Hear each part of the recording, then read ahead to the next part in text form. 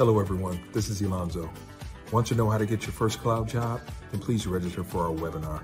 We'll teach you everything that you need to know and answer your questions along the way. Hope to see you there.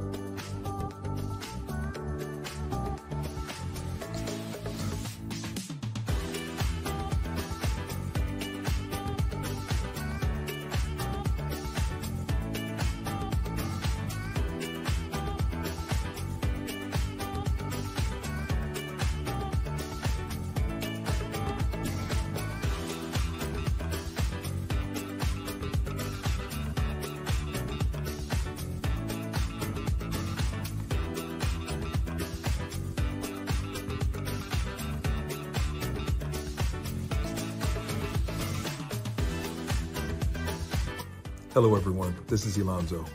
Want to know how to get your first cloud job? Then please register for our webinar. We'll teach you everything that you need to know and answer your questions along the way. Hope to see you there.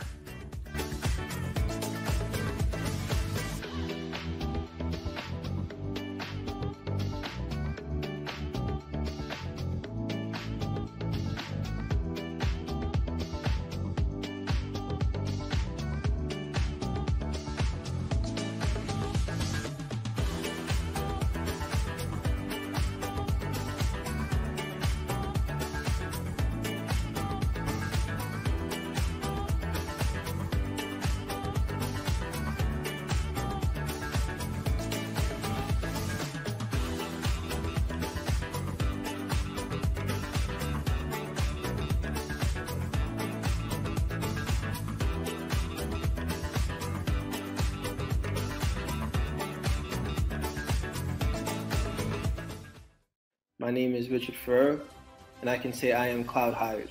That yes, come and join and get cloud hired. I'm cloud hired. I'm cloud hired. I'm cloud hired. Hey, Go Cloud Architect family. I'm cloud hired. So, I'm cloud hired, guys. I'll just say I'm cloud hired. I'm cloud hired.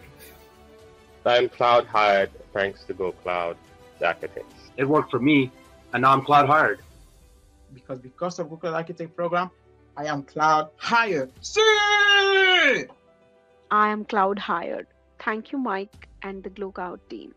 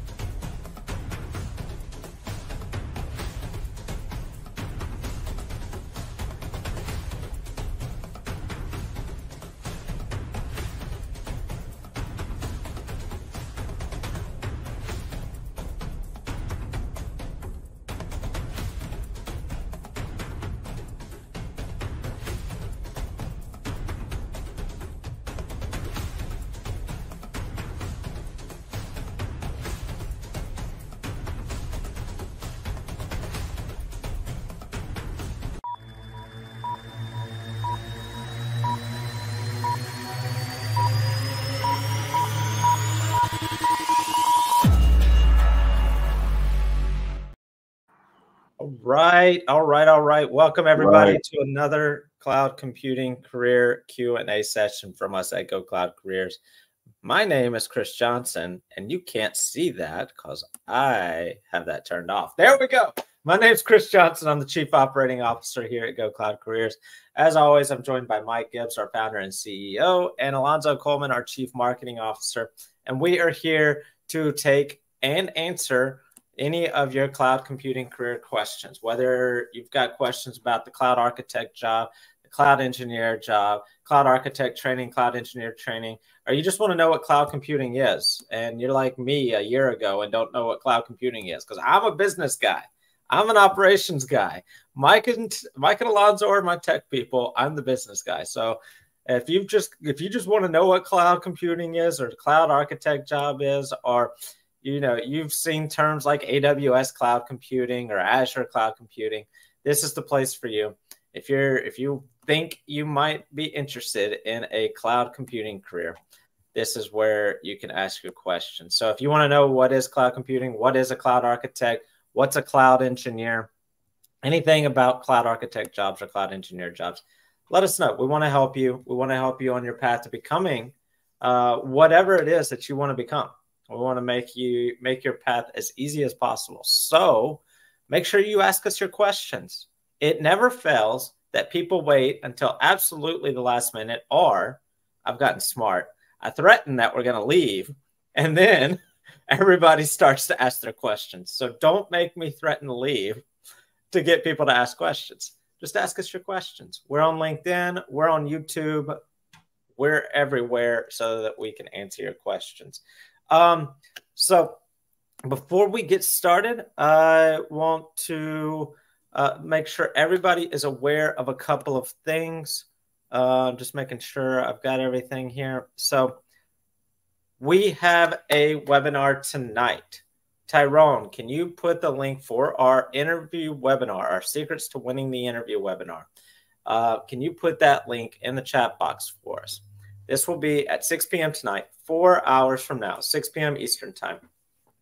If you want to know how to win the interview, if you want to hear how we help so many people improve on their interviews and prepare for the interviews and win the interview, join this webinar. It's completely free. No, you don't have to do anything. Just show up. Well, you got to register and then you show up. but other than that, that's all you got to do. Come and hear what we've got to share with you. Come and ask us your questions. It's going to be on Zoom, so you can come off mute and ask us questions. Make sure to sign up for that. Tyrone's just put that in the chat box.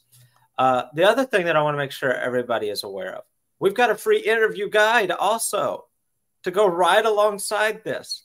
And why are we emphasizing interviews? So many people spend so much time, effort, and energy learning the skills for the job that they don't prepare for the interview. And if you're not prepared for the interview, then the likelihood that you're going to get the job that you spent all this time, effort, and energy on is very small. So prepare for the interview. So get this free resource. It's a completely free guide, completely free webinar. Tyrone's got the links for both of those in the chat box. I just wanted to make sure everybody's aware of those because we've got that going on tonight. And I don't want you to miss it. It's completely free for you. So before we get started with some questions, Mike and Alonzo, you've got anything you'd like to share with us? Yeah, absolutely. The key is I want everyone to have a career that they absolutely love. And, I've been an architect now for 25 years, whether that be a business architect, enterprise architect, network architect, you name it. If it's an architect job, I've done it. And, one of the biggest things that really upsets me is there's so many good people out there, smart people out there that really want a great job. And they train and they train and they train hard and they put in a lot of effort, but they learn all the wrong things. And in the end, they go on an interview and they get told the youth and they don't get hired. And when we hiring managers interview someone, it's because we're willing to hire them. And then if someone does not a good job on the interview, we say, come back when you have more experience. And I hate that. I hate that. Every day I get people jobs with no experience. Whether it's Ivan Tamb at AWS, who was a college student working as a waiter, whether it was Coyote, another college student that AWS hired as a solution architect. They're all hired as architects, by the way. Or whether it was Jordan Kitko, who got hired by AWS. All college students, no experience, completely hired because we trained them and they had the right skills. Or whether it was Balwinder, who was hired and she was a stay-at-home mom, or whether it was Jennifer Ema, who was a mental health tech hired by JP Morgan Chase, or whether it was Noah Parker, who was a social worker who got his first solutions architect job, or Raymond, who was selling perfume, who just got his first solutions architect job. The point is, any of you can do it if you have the right training or the right preparation and the right skills. So most people misunderstand the cloud architect role. They confuse it with the cloud engineer. They develop all the wrong skills. They work so hard. And in the end, they can't get hired because they don't have the skills. And I don't want that to happen to you. I had a secret in the beginning of my career, and it changed my perspective. There are about 20 of us that all wanted to go into networking at the same time, and we were all friends. And we all took this 10-day, $11,000 CCNP boot camp. We became even closer friends. And in the end, nobody got a job because every skill they taught us was the wrong skill. We had certifications out the wazoo, but nobody cared. And when I finally got my first job, I asked the VP of architecture, what's it going to take to be the best network architect you have? And he said, thank you for asking me this. And he gave me a set of skills. And I learned those set of skills, was a principal architect practically overnight. And then I moved up in the ranks. And I've spent 20 years now helping people become architects, engineers, leaders, managers, whatever job they wanted. And it's all about knowing what the hiring manager wants. I've spoken to thousands of hiring managers, thousands of executive leaders over the years, thousands of recruiters, and I know exactly the skills that you need for your tech careers, and I want to help you. So ask us your questions. I see there's already some questions, and I want to help you, but ask us your questions so you don't have to wander around aimlessly. I don't want you to just do what I did, which is ask people that didn't know themselves. We were all trying to train, and you know what we knew about these careers? Nothing. And what did we do? We made a lot of mistakes, and it took time, effort, and money. Average cloud architect earns $818 a day. If someone wastes 6 months not knowing where to go, it's $96,000 of lost earnings, and I don't want that for anybody. So we're here to accelerate your career. So ask us your tech career questions, and we'll do anything we can to guide you properly to help you get your best job as fast as possible. All right. Alonzo, anything you want to say before we get kicking? I'm ready to get going. I'm ready to answer some questions. I can't underscore how important it is to, if you want to get somewhere, you got to plan it out. Just like you would go on a road trip. You got to know where you're going. You got to know how to get there. You got to pack the right stuff, the right road snacks and everything else. And this is pretty much the equivalent of you reaching your cloud career goals. So pack for the right stuff, learn the right stuff, understand what you need and how to get there. And we're ready to answer your questions so that you can do so. The only road snacks I need are Cheez-Its. You need something good to wash that down with, man. Okay, Coke Zero. Alkaline water. Are you kidding? All right, so let's get into some of these questions here. Cole says, and Tyrone knows what to do. He said, let us know what job you want. But Cole says, after completing and earning the AWS Cloud Practitioner Foundation, what would be advice to getting a job without prior experience? And we're still waiting to hear back, but I figured that would be a good one to start on. It's and a great one. As soon as I see his career, I'll put it up there. It's a great one to start with. And Cole, the career you determine means everything. Let's say we upgraded your cloud practitioner to an AWS solution architect professional. I'm going to tell you that there's not a single job that anybody could get with that unless they also had the right set of skills. So the key is, Cole, you can learn them, and I'm sure you can. But we actually have to separate job knowledge, which is what we actually teach, cloud architect, versus certification knowledge. So here's what's taught in a certification, Cole. Here is the name of an AWS service, which in many cases you can't even use in a multi-cloud environment. I'll talk about why in a second. And here's how to configure it. Now, Cole, I'm going to give you a secret. As architects, if we use the names of the AWS services in front of our clients, we'd probably be escorted out by security because they don't want to hear marketing fluff. And at the same time as cloud architects, we don't configure. So a couple things. One, there's a completely free guide that will list every single skill that you need to learn. It's completely free. Download that skill and attend the free Cloud Architect webinar tomorrow. But two, let me give you an example of what we actually do so you understand why I tell you these AWS certifications, which I love for helping you get an interview, will not give you the skills to get a job. So here's what we do as a cloud architect. Our job is to improve our customers' business performance. And that's not covered in any certification whatsoever.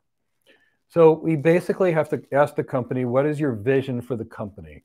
Where do you want to take this company 3 months from now, 6 months from now, 9 months from now, or 12 months from now? And from that, where are we going to get this information? From the C-suite.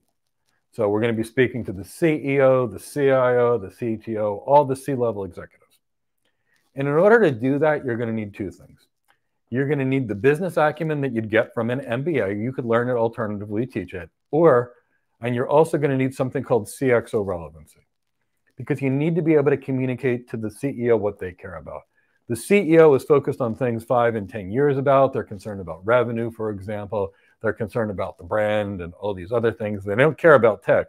No, they care how tech can improve their business. So you're going to have CXO relevancy and business acumen. And these are not covered in any certification. The next thing you're going to need to do is you're going to have to really ask a lot of people on the client, what is the customer pain points? How does the customer journey work? How does the business make money? How does sales occur? How does marketing occur? How does the customer enter the system? What customer touch points exist inside the business?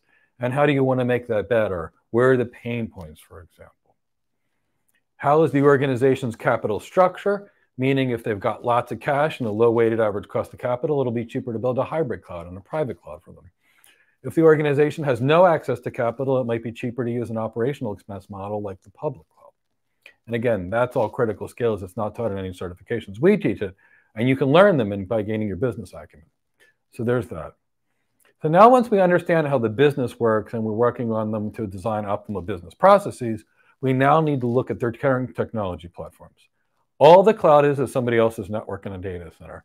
And that means we need to look at their network, what's their utilization, what's their capacity, what's their latency, what's tolerable, what's not tolerable, how do they have. We need to then figure out if we're going to migrate that to a cloud, how many clouds do we need? And 98% of customers have more than one cloud, and those multi-cloud skills are not taught in certifications. In fact, certifications teach you and bias you against multi-cloud. And so you're going to have to learn those other things. So you're going to have to learn on the technical side, the network, the data center, and the cloud.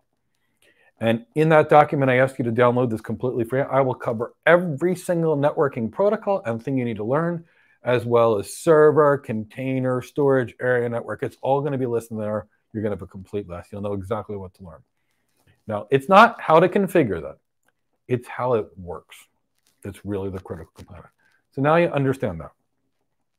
Now, the next thing that you'll need to understand is how to design this multi-cloud architecture. The reason I say certifications bias you against multi-cloud is they teach you things about like the Elastic Compute Service or Microsoft Cosmos DB or Amazon Aurora or Google Cloud Bigtable. Look, these are all good databases and proprietary services. They're very good. They just don't work multi-cloud.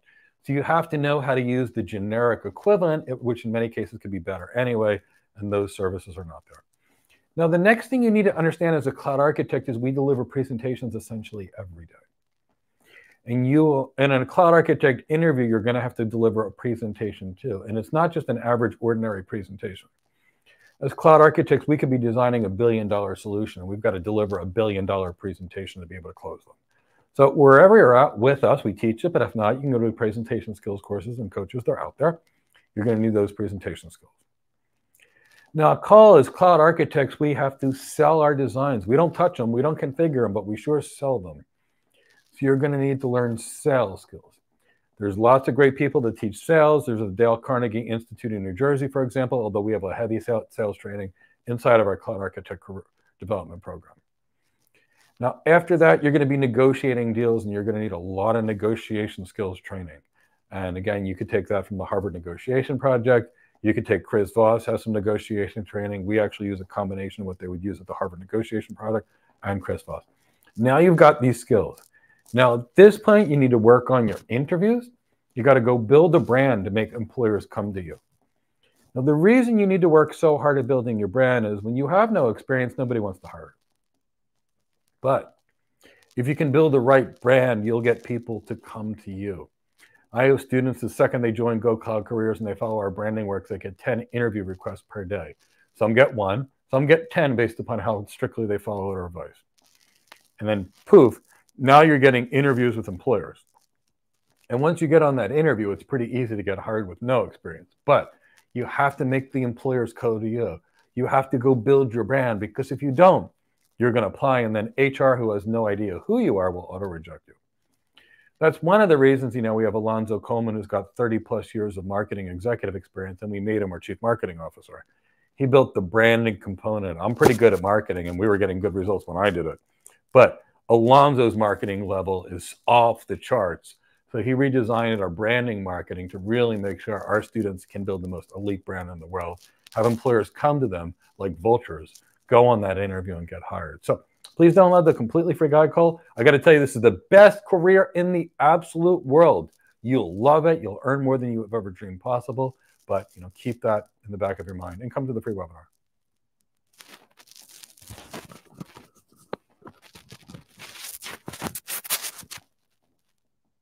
Right. So let's see here. So I like this question from Craig North. Complete this sentence. In 5 years, the perfect cloud architect will be a bigger tech leader than they are today. See, Craig, let me tell you what's actually going on in the industry. When I started out in the industry, initially, companies were buying tech because they knew they had to, but they weren't even sure how to use it. I was in this industry for 5 years, and organizations started to realize that tech became a competitive advantage. And that's when they really started to invest in tech. Then about 5 years after that, it became clear that if a company didn't have good tech, they were out of business. So they started really investing in tech. And now there's an emergence of new technologies. Cloud's not new. It's 25-year-old technology. I've been working with cloud since 1996, and the first clouds were in 1990. So cloud's not new. And networking's not new. And believe it or not, artificial intelligence isn't new. I've been working with it for over 20 years as well. What changed is now the artificial intelligence got so good, the technology got so good that it can pretty much build itself and practically manage itself. And it actually works now compared to when it did when I was younger. And as you can see this, you can see companies adopting more technology and more technology and more technology. And they're adopting technology at a more rapid rate. And that means we need many, many, many more architects.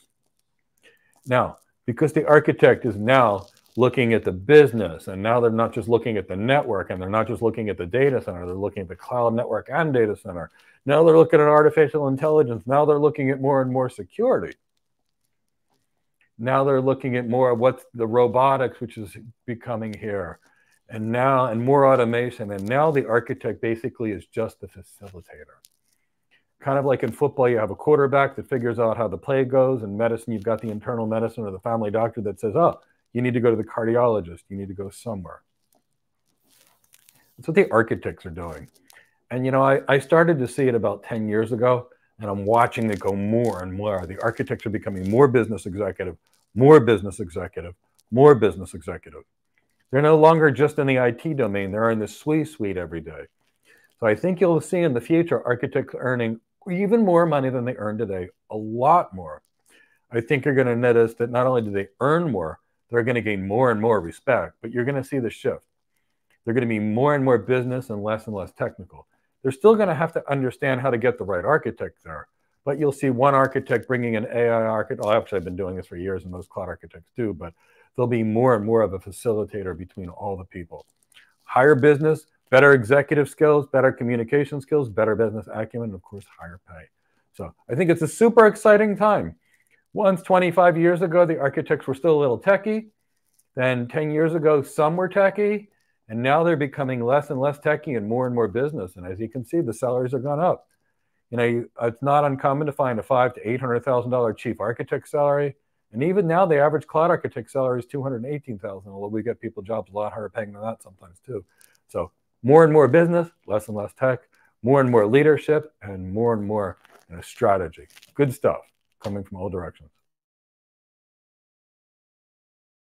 All right, Mike. So are you using a new microphone? I am not. I think it has to do with the fact that I had my shirt zipped up too much, and as I was moving, the shirt was moving the microphone. It's also in a different place than it normally is. Could be, because I usually have buttons, not a zipper. Yeah. Can we pull the microphone out of the inside a little bit? We could try. All right. Like the microphone head, like try and see if you can get it more towards the outside.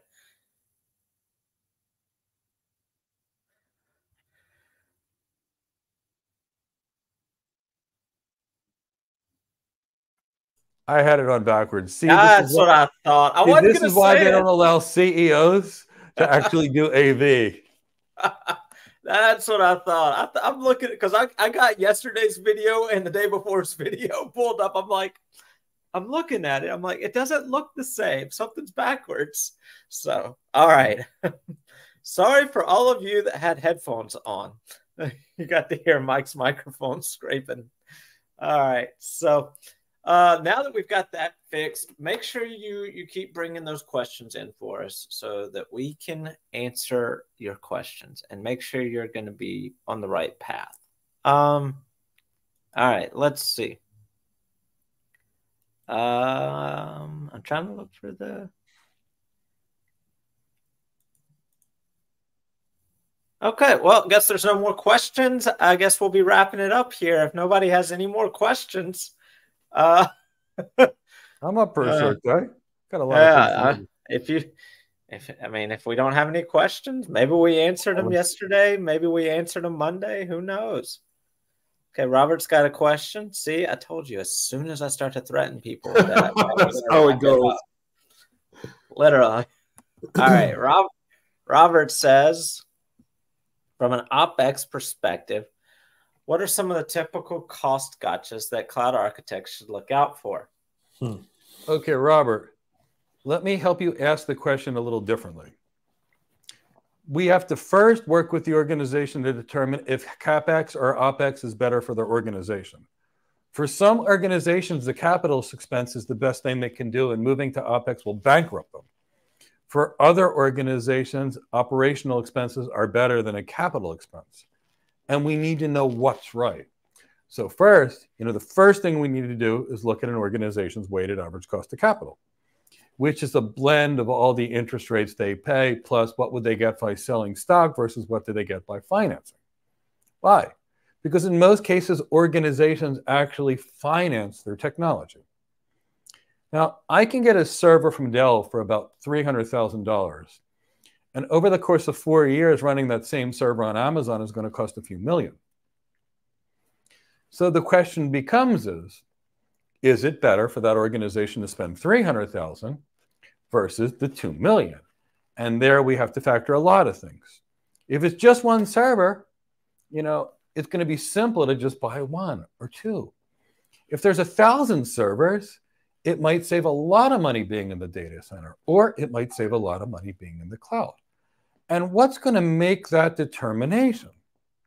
That determination is the organization's capital structure, whether they have free capital, and what that organization needs to invest it into in the future.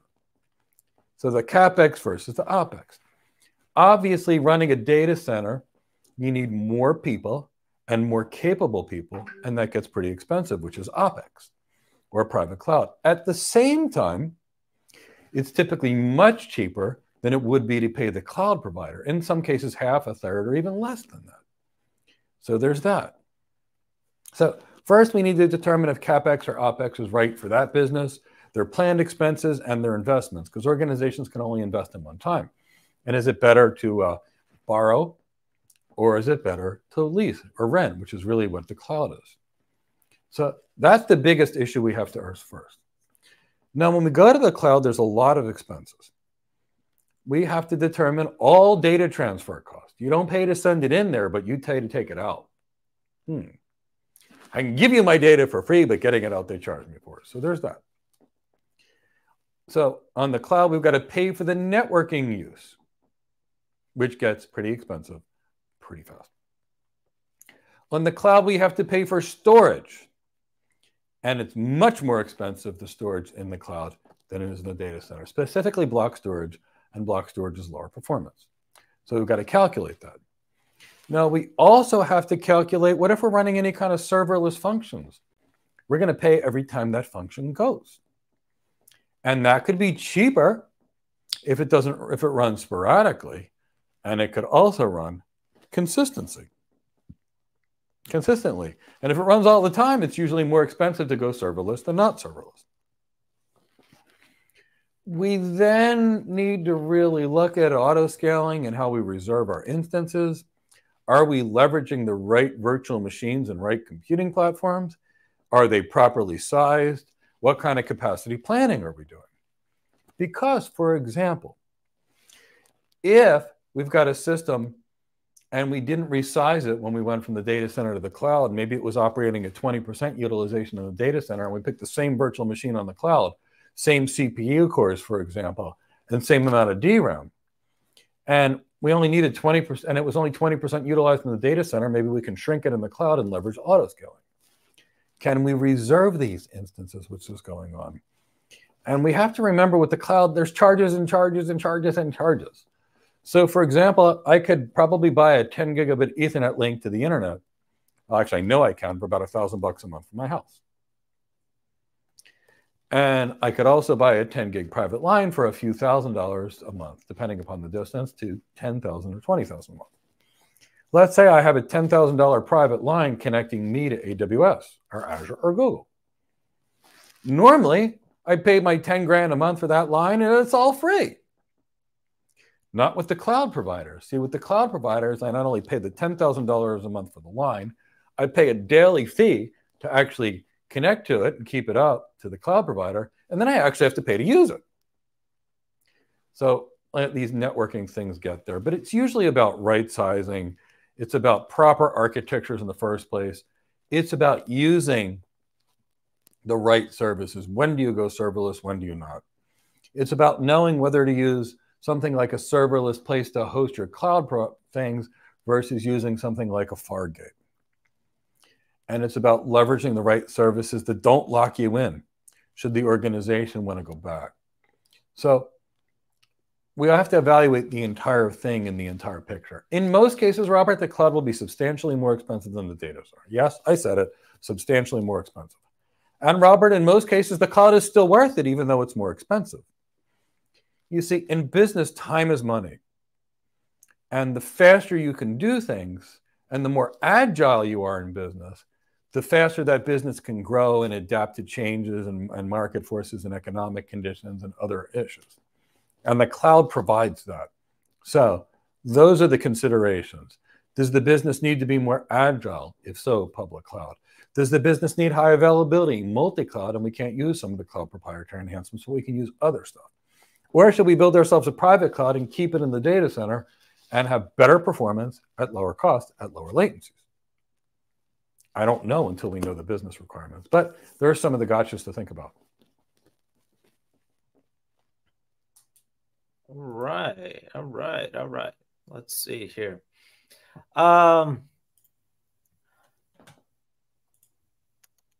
Let's see. Okay, so a couple of questions here from Lucky. I'm going to put them up back to back. I answered one in the chat box already, but I figured it's a great discussion to have. So let me put each of them up. So Lucky says, when is the session going to start for Cloud Architect? To be honest, I don't have any experience in networking, though. And then the last one, what is the difference between Cloud Architect Career Program and Elite Cloud Architect Bundle? Okay, so Lucky. So the first question is, when is the Cloud Architect going to start? Well, I don't know whether you're talking about our webinar tomorrow, which is completely free, or whether you're talking about the program. The webinar is tomorrow from 1 to 3 p.m. Eastern Standard Time, and my team will pop it there. The program starts the moment you sign up. And I'm going to tell you how and why we do this. Because we are deeply concerned about getting our people hired, not just getting them signed up. So the second a student signs up in our program, they start the online modules. Because our programs, all of them, or at least our programs or anything that doesn't say non-live, has live classes several times per week. It has video on demand for you to do, for you to learn. It has homework assignments for you to do, interview practice for you to do, negotiation practice for you to do, resume practice for you to do, and of course the training for your career. And that's all there. And that is self-paced. And then we have 3 live classes each week in our Cloud Architect program. Well, 3 for the basic and more for the elite, which we'll get to soon. And in that classes, you know, I'll teach architectures. Like 2 of the days we'll do architecture work, and 1 of those days we're going to do those critical business skill things. And we repeat those classes, the live ones, every 4 months or so. And that way, if you join today, you join next week, or you join a month from now, you're all going to get the same classes as anyone would do. We do this for two reasons. First, I can take you at any day and get you started. The average cloud architect earns $817 a day. So I don't want to wait 2 months to start a batch because they'll lose $32,000 in terms of earnings. And that makes no sense. The second reason, Lucky, is when you train with us, you stay in our program until you're hired. We are not a boot camp. We retrain everybody else's boot camp graduates. It makes me upset. When you join our program, you stay in it until you're hired. You stay in those live classes 3 times a week for a year. And the rest of the content, the Slack community, the training, it's available until you are hired. And all the people are there to support you. So there's that. Of course, you'll have projects.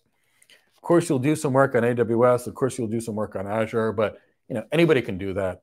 You're going to do real projects with us. You're going to come into our data center after you do those basic cloud things. You're going to design and build your own cloud from scratch. And that way, somebody else, when they said, I learned to configure something, you can say, I designed and built my own cloud. You'll work with real data centers and server virtualization and other things. And by the time you see what the cloud is, it's all going to make sense to you. So that's our basic cloud architect career development program. Our graduates are working in AWS, Azure, Cisco, Apple, IBM, Accenture, KPMG, Deloitte, Capgemini, you name it, they're there. With or without experience, it doesn't matter. We've got all the testimonials to prove it. Now that's our Cloud Architect Career Development Program. Our Elite Cloud Architect Program is probably the best program in the entire world. It's my entire life's work. And it is the Cloud Architect Career Development Program I just told you about, plus our Tech Leadership Program, plus our Interview Program. So what is this Tech Leadership Program? Well, the difference between a $200,000 architect and a $500,000 architect or a $500,000 plus technology executive is business acumen. In fact, you can look it up on salary.com. The average salary of someone with strong business acumen skills is $558,000 a year. So the Elite program includes the Cloud Architect program plus the business acumen program. And it's a partnership between us and the University of Tennessee at Martin. We have 2 business school professors that teach things they teach in the MBA program there. Plus, we also teach all the stuff that's not in the MBA program. And I needed about $100,000 of training in these things after my MBA to be an elite architect. Things like executive presence, we discuss heavily in there. We really get heavy into presentation skills, heavy into communication skills, heavy into leadership skills. And we're doing this because we want you to get these bigger jobs. Like a principal architect role, here's one at AWS. Average pay is $372, but the pay range is $291 to $491. Better business skills, better sales skills, you're getting $491, not $291. Typical student graduate might end up being a senior director at like a Cisco or a Palo Alto a few years later. And that job pays on average $540, but the pay range you can see is $425 to $709. Again, it's all business acumen that makes the determination. Here's another job we expect people to get after that, like a senior director at Cisco, average pay $527. And I'll show you with their architect jobs, once we get into these elite roles, and we're really preparing you for these in the elite program. Here's a principal architect role in Microsoft. We don't expect you to get this upon graduation, but a few years in. With these elite business skills, we'd hope you to get one. Average pay is $379, but pay range is $300 to $495. Here's another one at Google, principal architect. And these are for the best communicators, best leaders, best business people. Average pay for a principal architect at Google is $508, but the range is $394 to $677. And that's all based upon your interview skills and your business acumen and your sales skills in these roles. So first, the elite program includes that cloud architect program that's gotten everybody hired everywhere. Then it includes that business acumen program, and then it includes our tech interview mastery program. Now that is something really special. Students that have taken this have already landed even better jobs. It's really about mastering the interview. And we cover the behavioral science of mastering the interview, how to prepare for the interview, how to do every little component of the interview, and why. When you looked at all those jobs I showed you, there was $150,000 to $300,000 difference between the top and bottom paid person for the position. And how good you interview determines how big of a role you get. Because the more you interview, the more desirable you are. That's why some actors get paid $20 million a movie, and some get paid $2,000 to be in there for a short stint. It's how desirable they are. So that program is about making you super desirable to the employer. So now you know. Cloud Architect Career Development Program out there, get you an incredible cloud architect job at the lowest price we can afford to do it. And the elite program is to not only get you that first job, but to prepare you for years and years and years of success.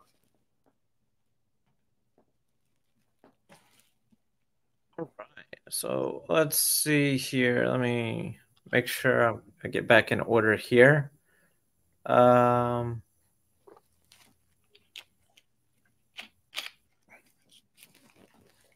Okay, here we go. From Carla Campos, what is the relationship between business intelligence and cloud architecture? Or where do you see the link of combining these two careers? I don't see any correlation. There's a difference between business acumen and business intelligence. Business intelligence is typically looking at data. Business intelligence is a back-end, relatively low-paid position. It's much more like accounting. By comparison to accounting, which is looking back-end, finance is very strategic. How do we take the organization's finances and use it to grow the business? Architecture is a lot more like the finance than the accounting side. And that's why finance people earn far more than the accounting people. Because the people that know how to make the money get paid more than the people that track the money. A cloud architect is a finance person. I would like you to invest in this because this is your expected rate of return. Now, some of the knowledge you got from business intelligence would be great, but combining them would actually hurt you because you're combining the sales skills of one, which pays more, the leadership skills more of one, which pays more, the design of one, which pays more, and the business intelligence would hold you back. And what we're dealing with is taking a top brand and a bottom brand. And what I mean by that is we have Lexus, for example, which is made by Toyota, and it's got a better paint job, it's got a better brand, it's got better seats in it, and it costs a lot more than the identical Toyota. Why? Because one carries a Toyota stamp and one carries a Lexus stamp. And if they put Toyota or a part that says Toyota on a Lexus, it's worthless. General Motors made this mistake. They had a Cadillac and they had a Chevy Cavalier. The Cadillac was a Cimarron. Same car in every way, shape, or form. What happened is General Motors ran out of some Cadillac parts. They put the ones that said Chevy on it. There was a lawsuit against them. People went up in arms. The value of that car dropped like a stone because it had something that said Chevy, even though it was an identical part, but it was stamped differently. So that's why we don't want to combine these. That's why we don't want to get a SysOps certification and be an architect. It goes the same problem. So architecture is about how do I design the business to be better? What does that mean? What new services does the technology enable the business to offer? Now, what can artificial intelligence do for for an airplane company? Can it help them determine how to buy fuel option contracts at a cheaper price by making it better predictive? Is there something we can do with Internet of Technology that can enable people floating through an airport to do something differently? Of course, there is. Architecture is about, well, we've got this agility of the cloud. How can a business leverage this agility to do something differently to earn more? That's cloud architecture. Where people confuse it as cloud engineering, the people that sit behind the screen and configure stuff by clicking and monitoring the CLI. We architects don't do that. So there's really no relationship between business intelligence and cloud architecture. There's a relationship between business strategy. So Carlos, I'll tell you, at one point I had a job as a management and strategy consultant. You know what I was doing? Business architecture work. Then I had a job as an enterprise architect. You know what I was doing? The same job I did as a strategy consultant. And I've done cloud architect and enterprise architect jobs and network architect jobs. You know what I do? The same thing. The only thing that changes is my tool. If I'm a network architect, I'm recommending networking strategies. If I'm a cloud architect, I'm recommending cloud strategies. If I'm an enterprise architect, I'm recommending the same things. So you can think of cloud architecture as a consulting job. Learn about the business and find a way to make it better. As a cloud architect, your tool is cloud technologies, which is networking, data center, cloud, artificial intelligence, big data, all that stuff. Great question, Carla. I'm so glad you asked. All right. So, Antius, Logan, hello, family. When does the class start for the Elite Cloud Architect program? Because I just enrolled. Thanks again. Yeah. Glad to have you. Excited to have you join us. We look forward to working with you. And Mike, if you want to take this one, you want me to talk? Yeah, I'll take the first half of this, then I'm going to have you take the rest. And Tejas, I'm so happy you're with us. I know I exchanged an email with you yesterday, and I don't normally get involved in emails. I know you're a firefighter. I know I was a firefighter. Thank you so much for your service. And let's see what an incredible career we can build for you. Chris, why don't you take it from here? Yeah, so as Mike mentioned previously, as one of the components of this is actually the Cloud Architect Career Development Program. So you start that right now. I've also sent you an email while Mike is over here answering questions. I sent you an email. Hopefully you get that. But you can start in the training portal in the orientation course right now. And then you can once you complete the orientation course, then you can get access to all the training and all the modules and everything.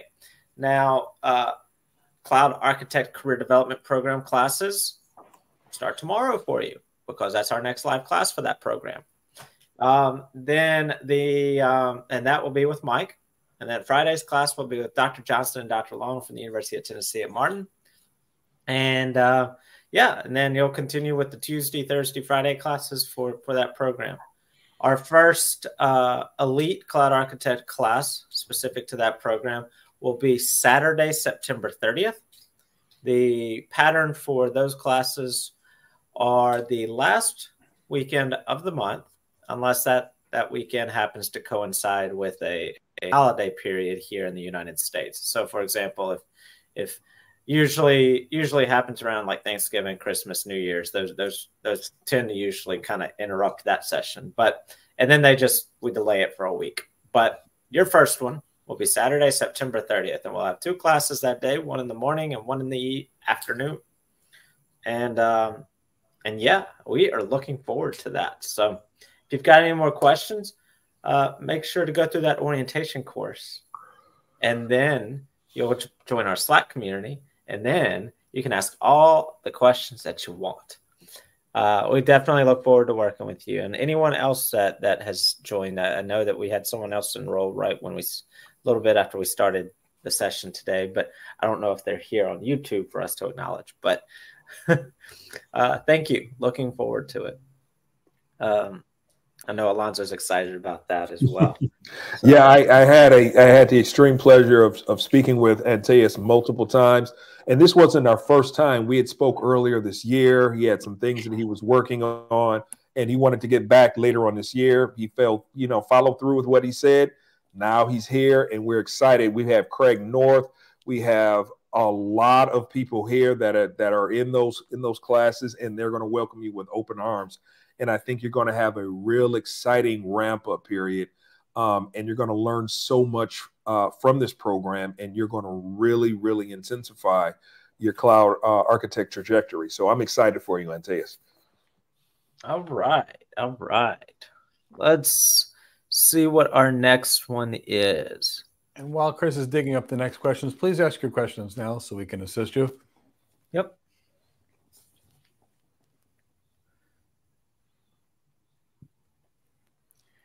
And really do so because, people try to get a private call with me. And honestly, there's an 18.5 week now, almost 19 weeks for a 1,200 an hour session. And I'm here now and I'm free. And that's why I do this free every week because I want to help you. So please take advantage of it while we're here.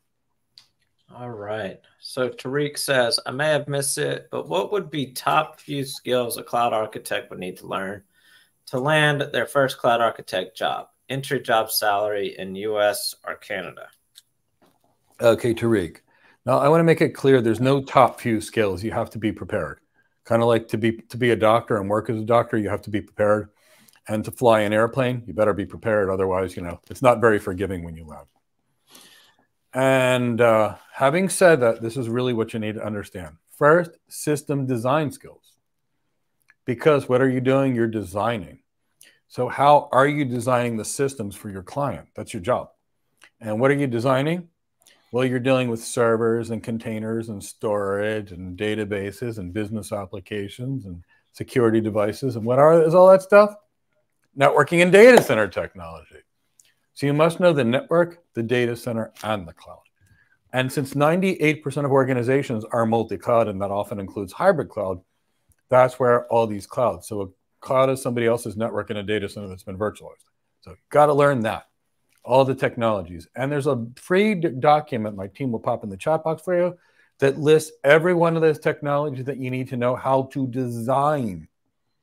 Now, designing and configuring are two different things. If you want to configure, great, I love that, get some hands-on experience, but it won't teach you how to design.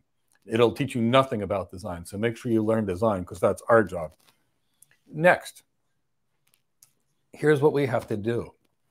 We have to go to our clients and ask them about their business goals, their business pain points, and their business strategies, which means if you don't know business, you can't be an architect. So you must develop a substantial amount of business acumen. Without it, when someone says, we need to do something with our tech to improve our revenue, and you don't know what revenue is, how are you going to do it? When someone says our human capital costs are too expensive, what can you do to reduce our human capital costs while increasing our output?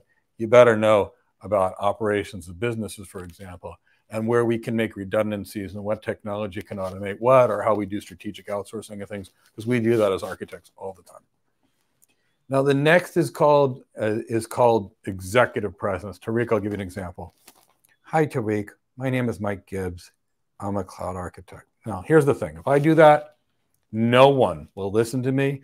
No one will pay attention. And when I've got a $1 billion architecture and I'm working on constant $1 billion architectures, the client wouldn't even listen to me. Now, if I said, hi, I'm Mike Gibbs, it changes everything, because I learned how to use the space. I learned how to use my voice. I learned how to use gestures. How executive presence is next. Sales skills. As architects, we sell. Most of us work pre-sales, and what does that mean? We find the client's needs, we design a solution, and we go sell it back to them.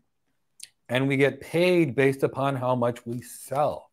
We could have a 50% bonus or a 100% bonus based on our salary, and it's based on how much we sell. If we can't sell, we don't get the job. If we can't sell, we get fired. If we can sell, we can earn an extra $200,000–300,000 that year. So sales skills, critical. The next of the most critical skills are, realistically speaking, presentation skills. Why? As architects, you present every day, and you present to your clients, you present to your company to get more resources, you present solutions, you present at conferences, you're presenting everywhere, every single day. So they're the most critical skills that you need to learn. They're not all of them, but they're not. Now, what did you notice? I talked about network, data center, and cloud design skills. But I also talked, all the rest of it was business skills. Of the people that have taken other people's trainings, first they never learned design, they learned configuration, which was different. And none of them were trained in the business, leadership, sales, executive presence, communication, and that's why we have to retrain them to get them hired. So those are the critical skills. Do just the tech, you can get an engineering job. Now, entry-level salary, you know, Tariq, I typically, what do we hear about 150 to 180 entry-level for our average student, Chris? Is it somewhere in there? That's the average entry-level salary that we're seeing. Yeah, we've had some people get jobs, you know, over 200 entry-level. We got a lot of people senior solution architect jobs, and sometimes we get people enterprise architect jobs, which pay more. And I've seen some that are lower too. Now, if someone's presentation skills, sales skills are lower, they're going to end up much lower if they get hired. But, you know, I'd say 150 to 180 is a pretty standard average for us. And another thing to point out is that, you know, a lot of these roles are commission-based or sales-based or bonus-based or you know, based on your criteria. And what's going to help you increase your bonus potential if you're in a sales-related role? Your ability to sell, your ability to communicate, your emotional intelligence, your soft skills, all of these things that you're not able to get anywhere else.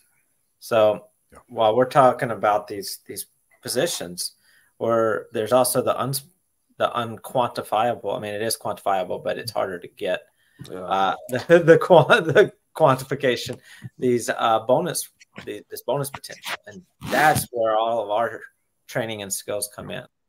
So I just wanted to point that out. I'm going to put the next question up, and then I got to go grab my charger. Apparently, I don't know what I did to my charger, so my computer's going to die. I've been there more than once, Chris. Yeah, I just got a notification. I'm glad that the computers notify you, unlike when I was a kid and they didn't notify you, it just died. All right. Here we go from Robert. I think. Did it pop up? Yes. Okay. Any thoughts on the current state of OpenStack or Cloud Stack and the Architect tool belt? Also, VMware use today. Okay, Robert, if you don't know VMware, you can't be a cloud architect because 90% of your customers are going to be using VMware in some capacity. Now, I don't think it's an OpenStack versus Cloud Stack. I think it's an OpenStack versus Nutanix question you're asking me. Cloud Stack, I don't think you need to think about it at all. Everybody needs to understand OpenStack. In fact, every one of our students builds an OpenStack cloud as part of our program. Yes, architects don't configure anything in their job, but I make everybody get familiar with OpenStack. Here's the reason OpenStack is the winner. It's owned by IBM. I mean, technically Red Hat, which is owned by IBM. There is no company in the entire world other than Microsoft, Cisco, and IBM that have that level of experience in digital transformation and improving their customers' business performance. OpenStack is everywhere. Now, Nutanix is another beautiful option. Nutanix is extremely good technology, a little easier to use with OpenStack, a little more friendly, has a beautiful little integration with Cisco right now. And there's a reason I almost took a director level position there a few years ago at Nutanix. I truly believe in the company. Now, their technology is great. So the question becomes, is it OpenStack or Nutanix? That's a hard one to tell. I think OpenStack is going to be the one that actually gets there because of their business acumen from IBM. But I love Nutanix, and I hope they become a major player. So but OpenStack versus Nutanix are really, really, really what you need to know. All right. So the next question from Lucky is a good question. So Lucky says, I'm a student at the moment, but I also want to learn about Cloud Architect. Can I start by Cloud Architect career program first and later do the Elite Cloud Architect? Sure can. Absolutely. Oh, yeah. Absolutely. You know, because, and also an added part of that is since the Cloud Architect career development program is part of that Elite Cloud Architect, we're not going to make you pay for it twice. No. You'll receive if you enroll in the Cloud Architect career development program and then decide that you want to enroll in the Elite Cloud Architect program, that you'll receive a credit for that enrollment that you've already made. You know, so yes, definitely, absolutely, you can do that. We've had many people do that actually. So if that's how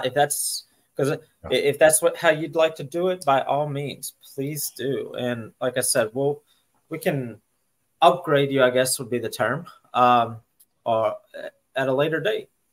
We done it before. Absolutely.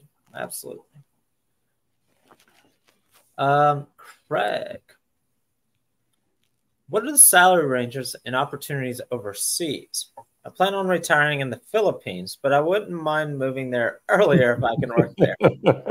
Craig, I happen to love the Philippines. I'm an Eskrima practitioner. Did all my Eskrima training, obviously, from Filipino people because it comes from the Philippines. Love Cali as well. Great place. Now, having said that, salaries overseas vary, and they vary dramatically. We've gotten many people 300,000 Australian dollar jobs in Australia. That's no big deal, and it's relatively easy to do. We've gotten people, six-figure plus pound sterling in the UK, and we've gotten people extremely good high-paying jobs throughout Europe. We've also gotten people jobs in India, Pakistan, and elsewhere. They tend to pay less. We've also helped people get jobs in Africa, and they also tend to pay less. But then again, their cost of living is so much lower that in the end, it almost works out to be the same thing. Now, Craig, you're American. So let me give you a little secret about how to do this the right way. You could try going to the Philippines now and getting a job, and you will. Or you could do what I did, which is what the people that I know do, is they get themselves a job while they're living in the US. And then they tell their employer that they'd like to move to their house in Philippines. I have a place in Greece, and I want to go work in my house in Greece.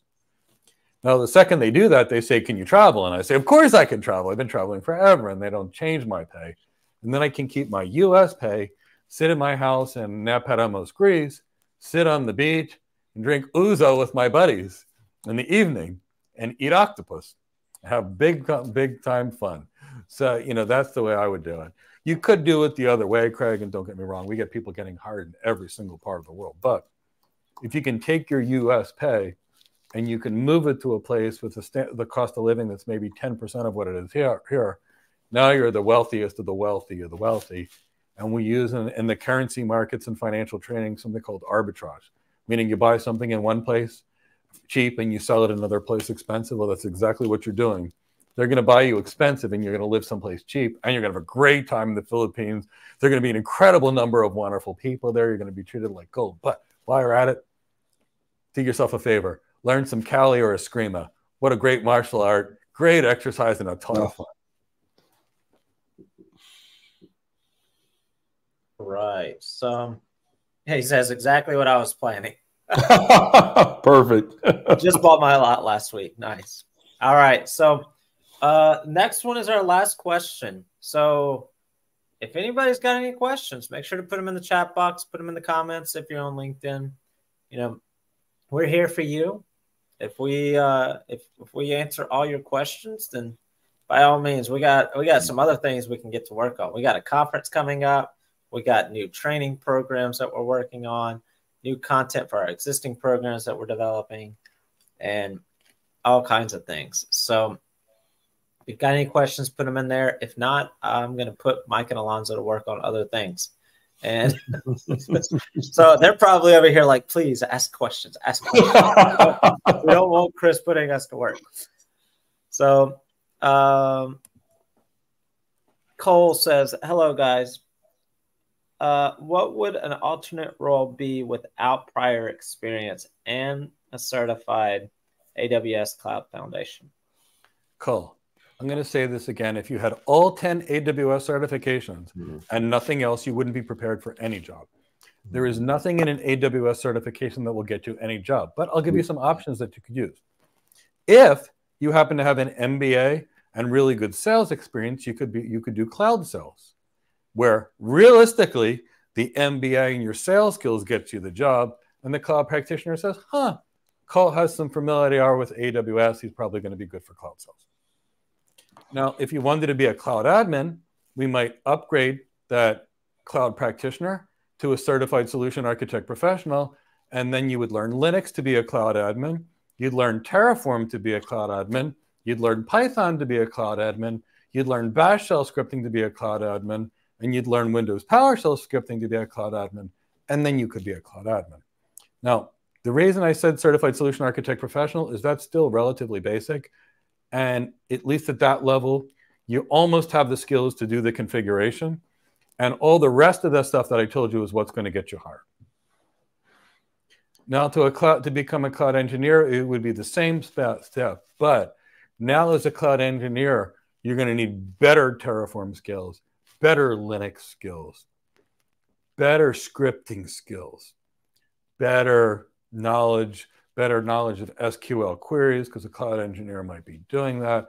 A cloud engineer might be working a little bit on some integrations between certain things, and it's a much heavier, more technical role. There is no AWS certification that has anything related in it to get a job. But that doesn't mean you need a certification.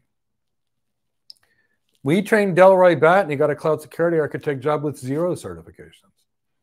We took Jeffrey West, and Jeffrey West was doing some kind of cool geology, geospatial imaging thing. Wasn't a tech job. And we trained him to be an architect, and he got a cloud architect job with no experience, with just a cloud practitioner. Robert Welch got a senior level cloud security architect job, and it was a big job. And he only had a cloud practitioner, but he was trained in things. So Cole, what skills do you have that are outside the cloud practitioner? That's the real thing that I need you to remember. The certification just says, I know the name of the vendor stuff. That's it. It's nothing. It's not that you didn't work hard for it, and it wasn't that it was on a hard journey because the cloud provider made it a challenge. But there's more cloud AWS certified people that are out there. And even the people that work for AWS as cloud engineers and cloud admins have to do 1,000,001 things other than just the stuff that's covered in the certification. So if you tell me which role you would like to get to, I can give you a plan to get there. But I'm going to tell you 90% of it won't be the stuff in the certification. They're going to be skills that are outside the certification. And that's why we get people certified. In fact, I interviewed 1,000 AWS people and tried to see if they could do any job. And in just the AWS certification, the answer was no. But you still can get hired. So tell me what role you want, and then we can tell you what skills you need to have. It's not like I have a certification, what job can I get? Because sadly, the answer is none. The answer is, I want to get a job, what do I need? It's really no different than if you wanted to cook dinner for your friends. First, you'd have to figure out what number of friends you're going to invite over. Then you're going to figure out what your friends like. And I know you previously said you wanted to be a cloud architect, so I gave you the skills. And now you're asking what else. So tell me what other jobs you might like, and I'd love to help you get there. Want to be a DevOps engineer? We'll tell you how to get there. Want to be a cloud engineer? We'll tell you how to get there. Want to be a cloud admin? You want to be there. You want to be a cloud network engineer? We'll still tell you how to get there. I just need to know what you want to do. The certification doesn't drive your job. The certification is kind of like wrapping paper. Like if you bought a friend, a spouse, a gift. The gift is what they're going to be interested in. You and your skills are the gift. Now, inside of the gift looks nicer if you put wrapping paper on it and a pretty bow. That's what the certification is. It's wrapping paper and a pretty bow that makes you look more attractive to employers. But it's all the stuff that's not covered in the certification, which is the actual skills necessary for the job. So tell me the job, and I'll give you some time to tell me, because I want to help you. But I'm going to tell you right now, the certification isn't really anything. And that's why we give away certification training free. I don't ever want to see anybody do it. No, we don't train the cloud practitioner because we'd rather people start with the certified solution architect associate. It's just the same amount of effort, and it's better recognized. But if you're in a place where you got given free access to a cloud practitioner class, great, take it. I'm thrilled. Now, what do you want to do? Now let's get the gap.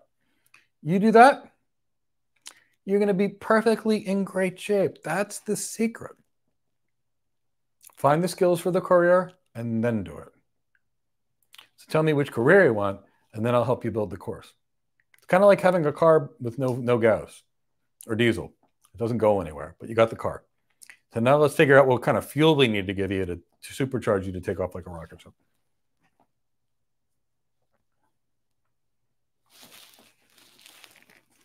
All right. So we'll wait a few minutes to see if Cole has anything else to add into that. And then we'll answer Yinka's question while we're waiting. Yinka says, kindly summarize a pathway for a complete newbie to become a DevOps engineer. Okay, Yinka, great question. And it's not a career that we specialize in, but I can tell you the things that you really need to do.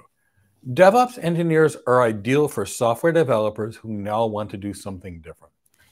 A developer basically writes code all day, and a DevOps engineer is a hybrid between someone that's responsible for the operations of software deployment as well as development. So first, you got to become a pretty good developer.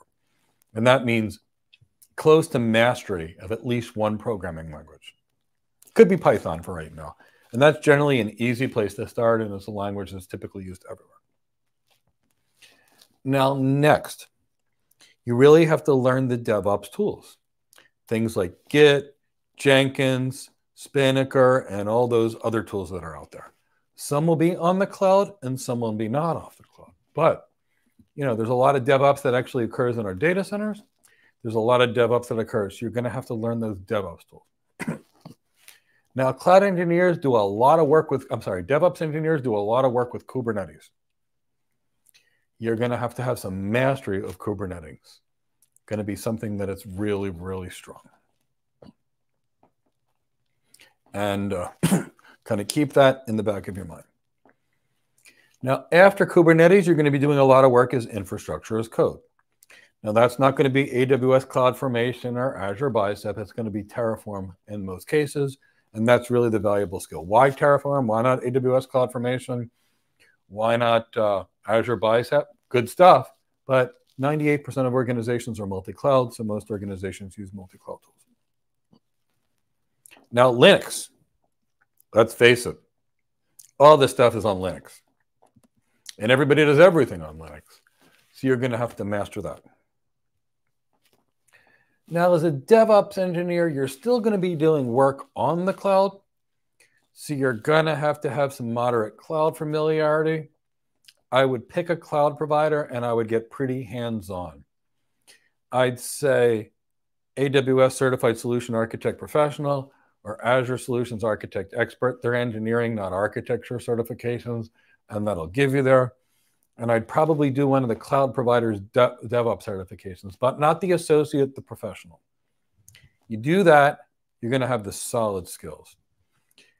Now, when you reach this kind of situation where you've got all the skills, how do you go from the newbie to getting hired? Some of it's going to be building a brand to make people come to you, Yinka. And the other side of it is when you're new and you don't have any experience, you got to really train the interview. Why? I've got two people side by side. When I interview somebody, 50% is about your ability to do the job, and the other 50% is about other stuff. Yinka, the other stuff is the secret. Why? Because let's say you can train and become a 40 out of 50 or 80% good enough at the job. I can work with that. Here's what I also care. Here's what the other 50% of your interview score is. Are you energetic, enthusiastic, and passionate about the work? Are you likable?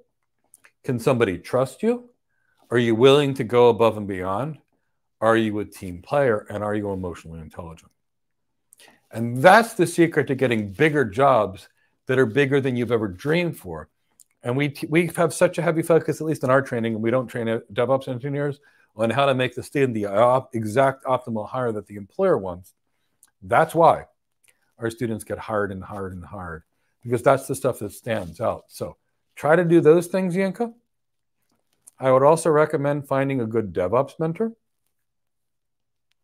someone that's been in the field and been successful in the field, and consistently check in with them. And by doing so, they can assess your strengths, they can assess your weaknesses, tell you areas you need for improvements. And Yinka, I think you're going to do wonderfully, wonderfully, wonderfully. It is a lot. It is a lot. Now, I'm going to be very clear. There is no job which pays anything which doesn't require you to learn a lot. The only job where you don't have to learn that much is to work at a fast food restaurant and make hamburgers and French fries and Cokes. And I don't mean that in a negative way. There's a reason these tech jobs pay a lot. And Yinka, I have a feeling you're going to have a really, really, really great career. But you're going to have to learn them. And be thankful that it's hard. And you know why? If it was easy, everybody would do it and it wouldn't pay anything. Because it's hard, most people won't go through the effort and they most won't learn it. And that way, the jobs that are left over, there's only a small number of people that can do them. When there's only a small number of people that can do the job, the price is high. It's that supply and demand curve that we deal with in macro and microeconomics. So that's what you need to do. Chris, I think there's a second half of this. All right.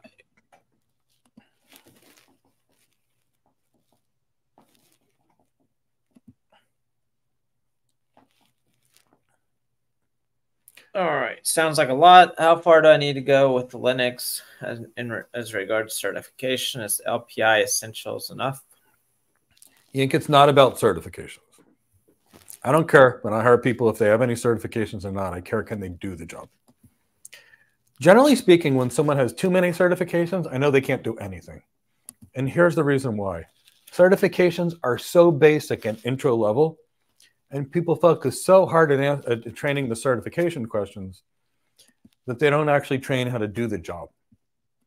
I need you to learn Linux. How would you update the kernel? How would you install a graphics card and graphics drivers in Linux? How would you add a user? Where are the log files for the systems that go on? How would you set up the IP tables firewall on it? How would you remove packages on Linux to harden the Linux environment? How do you encrypt the drives? How do you mount drives in Linux? How do you write a bash script to automate something, for example? How do you patch Linux? Those are the skills that you need. The file systems, the file structures, that's what you need. If you've got a certification, great. If you don't have a certification, who cares? Hiring managers don't care. I've asked thousands of them. None of them care. They care, do you have the skills? And Yanka, I'll tell you why hiring managers no longer care about certifications. AWS allows free exam retakes, which means you can bomb it and take it again for free, so that doubled the number of people. Azure allows open book exams. I could point you to any number of 20 websites where you could buy a copy of the exam before you got there. And every single day before I block them, some character reaches out to me on LinkedIn and says, I can pass the exam for you, just give me a few $100. That's the reason certifications don't mean a lot. And also what happened is certifications went from training you about technology to more, let me tell you about my new cool exciting thing that's 20 years old that I gave it a brand new name. Here's why you should use it, not how it works or those things. So it's not that I don't like certifications at all. And it's that you need the stuff outside of the certification. So you do that, you're going to be in great shape. All right. So Cole gave us a response. You're asking about those other positions that he wanted to consider. He said, thanks, Mike. That's exactly what I did. I took the free course. And then he said his other considering roles were cloud or network engineer. Okay, so call network engineer, cloud engineer, two different skills. So network engineer, generally speaking, and I'm going to give you the full list, I've gotten a lot of network engineers hired by a lot of great companies. To be a network engineer, you need to understand TCP/IP, how it sets up a connection, how to subnet it, how to supernet it, how to look at the packets with a packet filter. You need to understand EIGRP, the routing protocol, OSPF, the routing protocol, ISIS is the routing protocol, BGP, EBGP, IBGP, to say the least. You need to understand NAT, one-to-one NAT, one-to-many NAT, static NAT, dynamic NAT, PAT. You need to understand LAN switching technology, whether that be VLANs, VLAN tagging, VLAN trunking, the types of trunking that are available, link aggregation groups, understanding first hop redundancy protocols such as VRRP or HSRP and those sorts of environments. It'll be static NAT, dynamic NAT, PAT. It'll be access control lists and other packet filters for networking engineers. Network engineers in today's world typically understand a little Python because they do a little infrastructure as code and routers. You'll need to understand the authentication mechanisms, whether it be TACX+, Radius, Active Directory that the routers and switches use. And if you master those protocols, you'll have a great job as a network engineer. Now, if you top it off with a CCNP, Cisco Certified Network Professional, once you've done all of this and you've learned all this, that'll be the fancy wrapping paper to take your skills and show the world that you're there. Now, cloud engineer. You're going to need to understand the network and the data center. Whether that be servers or server virtualization or containers or container orchestration or storage area networks. What virtual machines, for example, a lot of networking things like VLANs, VLAN tagging, VLAN trunking, IP things, the same kind of IP things I talked about for the network engineer without the routing protocols. Cloud engineers are going to need to have good, strong knowledge of infrastructure as code. That means Terraform. Cloud engineers are going to need good, strong knowledge of Python and writing Python scripts. Cloud engineers are going to be writing Bash shell scripts. They're going to be writing Windows PowerShell scripts. Cloud engineers are going to have rock solid knowledge of Linux. Installing packages, updating kernels, removing unnecessary services, closing down ports, dealing with the firewalls, installing anti-malware kind of stuff. And then it's going to be good experience with the command line because cloud engineers are hands-on all day, all day, all day. That's how you get a cloud engineering job. Cloud architects are about design. cloud engineers are about hands-on configuration. All right. Yinka says, sorry if I misled you there. I meant to ask if the knowledge gain preparing for the LPI Essentials would do. I've listened to you long enough not to focus on certifications. Yeah, I think that's a good distinction. So the knowledge learned from, or assumed to have been learned from that certification. I don't think we can take the knowledge that's assumed to be learned in that certification and count it as what you need. I think you need to really get hands-on. And if I were to ask you right now where the log file is, you need to know it. Because as an engineer, you're going to be there. If I asked you which ports are open and how do you close it, I need you to know that. If I ask you how do you update the kernel, I need you to just know it, and it needs to be second nature to you. Now, if you pass the certification or not, I don't know. Now, if I tell you that I want to install the Apache web server and I want to install this and I want to install that, can you do it? If the answer is yes, you're good to go. Now I want to push a GPU into this into my system because we want to do some machine learning on it. Can you install the GPU, the drivers, the CUDA drivers, and all that other stuff? Install the TensorFlow, the PyTorch, and all that stuff, and get it up and running for the data scientist that wants to use it. Can you do it? The answer is yes. You've got the right Linux skills. So more about how would you operate Linux as a systems administrator. That's the skill that you would need to have as a cloud engineer, because they are the new systems administrators for the most part. Great questions, Yinka. So, Yinka, there's two ways to do this. When I had people that wanted engineering jobs, I used to give them Linux therapy. And you might ask what Linux therapy is. I used to tell them to take their computer.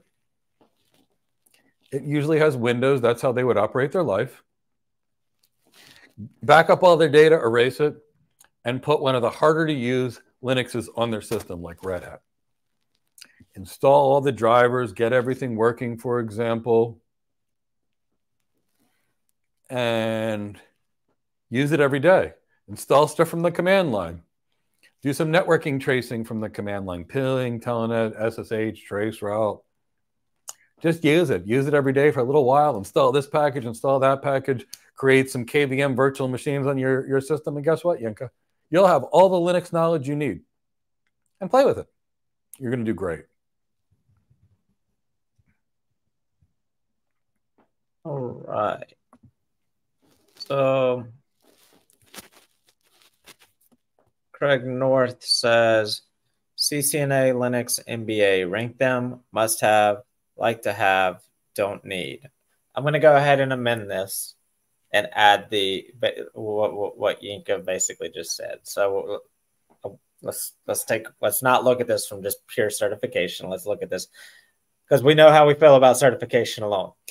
Yeah. Let's talk about the knowledge that's assumed to have been gained from a CCNA, Linux, or MBA.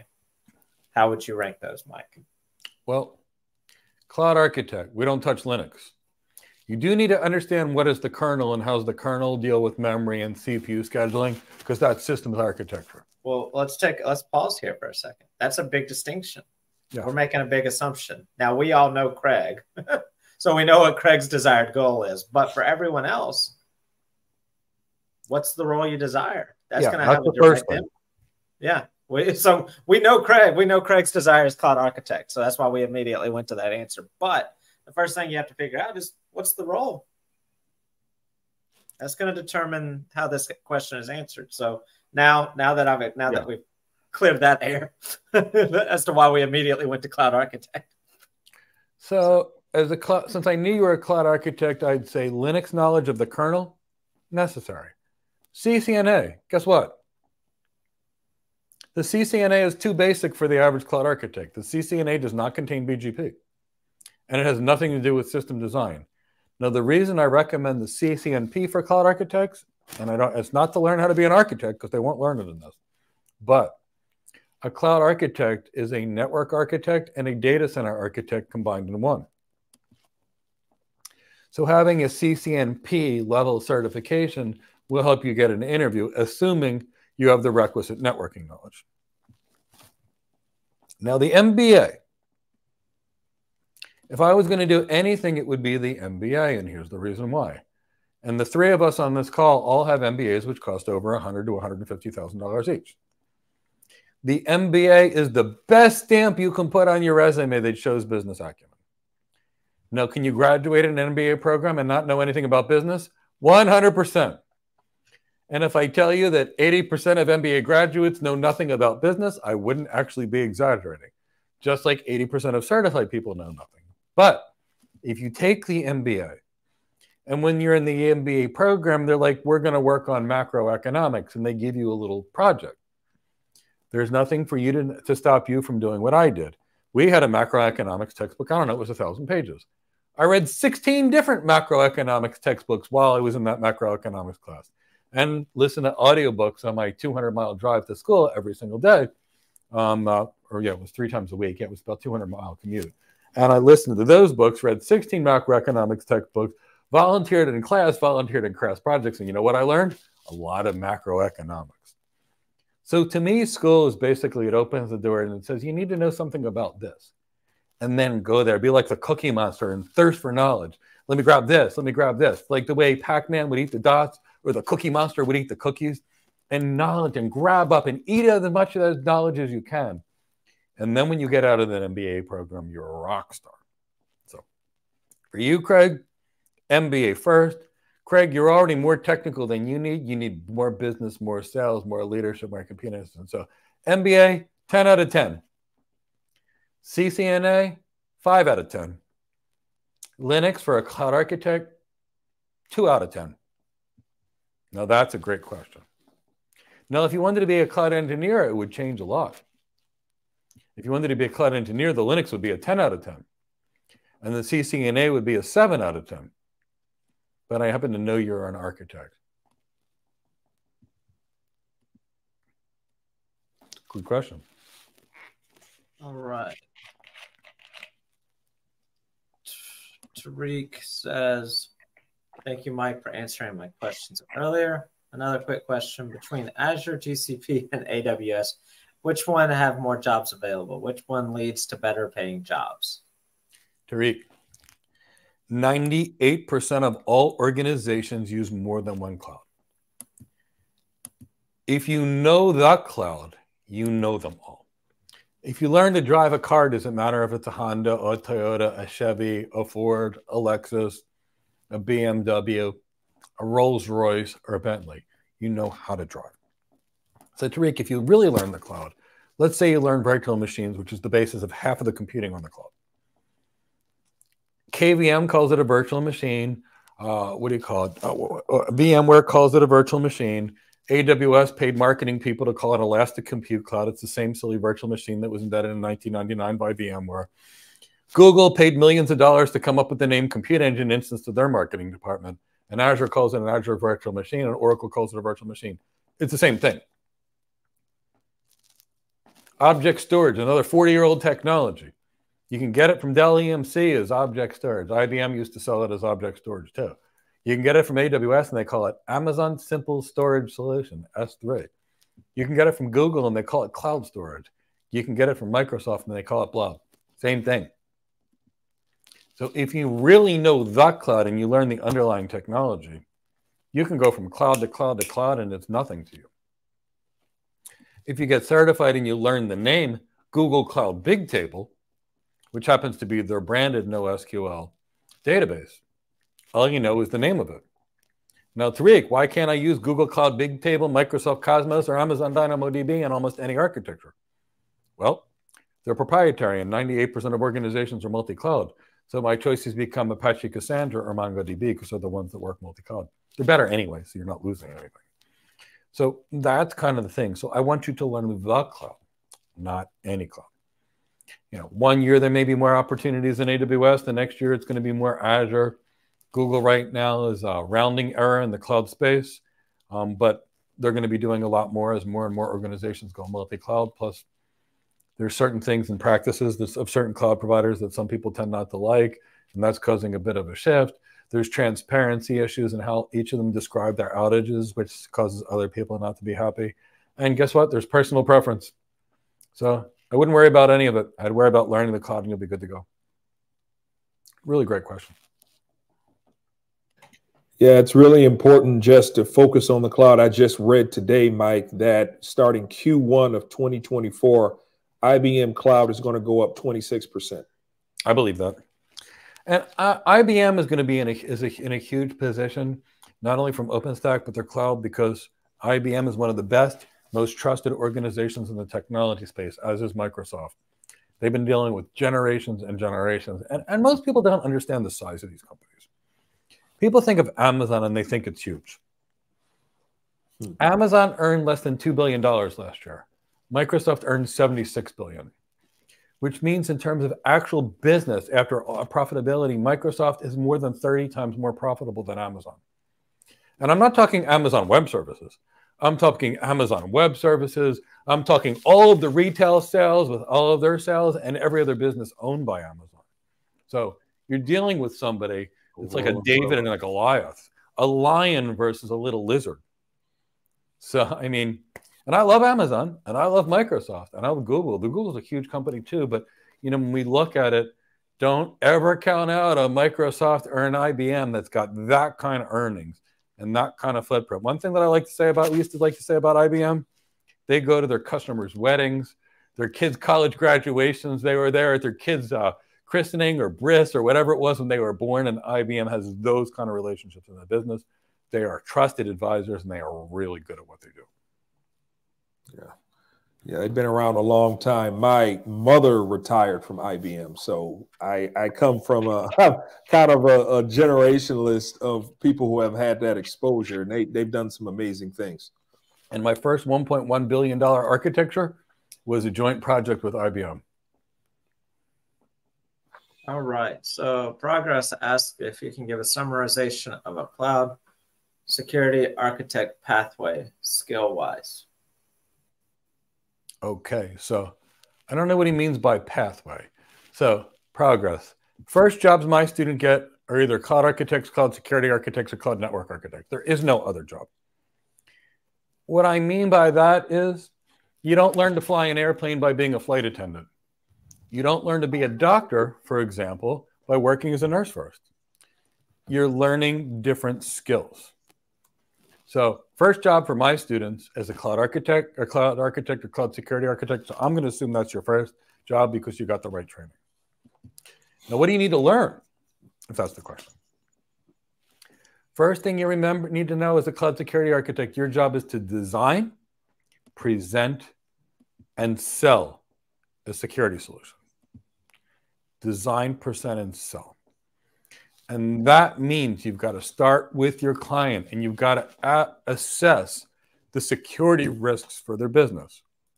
Why does it start there? Well, it has to start with the security risk because I'm not going to spend $1 billion to protect a $2,000 asset. So the first thing is quantifying the organization's risk. How many people do they have? What kind of people do they have? What's the average cost of a security breach per person? What levels of intellectual property the person has? And that means you need to have business acumen and business modeling skills. Because nobody wants to spend money on security, and nobody's going to buy your stuff until you can quantify the security risk they have and show them your risk mitigation strategies cost less. Next, I'm going to start with the business skills first because where everybody goes wrong is they learn the tech, and then they can't get hired because the business skills are at least important. This is a 60% business job, 40% tech job. Next thing, sales. If you can't sell, nobody will ever buy or use your architecture, and you won't even be able to sell or something getting hired. So sales. Next one is executive relevancy, CXO relevancy, and CXO and executive presence, which means how do you address the concerns of the chief information officer versus the chief information security officer versus the chief financial officer versus the CEO? I promise you, you do no architecture and sell it without talking to them, especially at the big leagues. So you've got to be there. And you also have the presence because you can't walk in and say, hi, I'm Mike Gibbs, the security architect. You got to be, hi, I'm Mike Gibbs. I'm here to help you. I'm your cloud security architect. Now, after that, presentation skills as a cloud security architect, you will be presenting every single day. And you will also be leading a team. If there's a proof of concept, you're not going to be touching the tech. The security engineers you bring with you will, and you're going to have to lead that team. So for the most part, that's your non-technical skills. Now, your technical skills are not engineering skills, they're architecture skills. So first, you need to design the end-to-end security for the business. What does that mean? What do their demilitarized zones need to look like? What is the remote access strategy? How is traffic coming in? What kind of next generation firewalls are we using? How many layers of next generation firewalls are we using? Do we need intrusion detection, intrusion prevention strategies? What's the security event correlation mechanisms and strategies we're going to be using? What kind of vulnerability management needs to be integrated into the organization? What kind of storage encryption needs to occur? What kind of network encryption needs to occur? How do we authenticate people and users to determine who they are, what they're allowed to do, and track and audit things later? Do we need to create some decoy kind of things, like some honeypots to get hackers trapped? What are we doing to trap that, to detect systems that are there? And also, you'll have to understand how to do training of people, because you may do security training to people. You may have to train people in anti-malware, anti-phishing, anti-social engineering campaigns. You'll have to figure out the anti-malware type strategies of the organization, the server hardening strategies for the organization, the storage protection strategies for the organization. And of course, you're going to have to help come up with a security policy, incident response procedures, and statements of work for the team that are going to ultimately build our solution. They're the skills to be a cloud security architect. We teach them, obviously, and that's why our students are getting hired constantly. It's a great job. There's an absolute critical demand for security architects, and lots of them in the cloud environment. Now, it wouldn't hurt to get a security certification after you learned all these things. That security certification will be the icing on the cake to make you look good. Only certification that I know that's actually worth anything in the security world is the CISSP. Your security engineers will hate it because it doesn't go very deep. It's an architecture certification. Your hiring managers typically love them because it shows that you at least understand it from a business context point of view. Good question, Progress.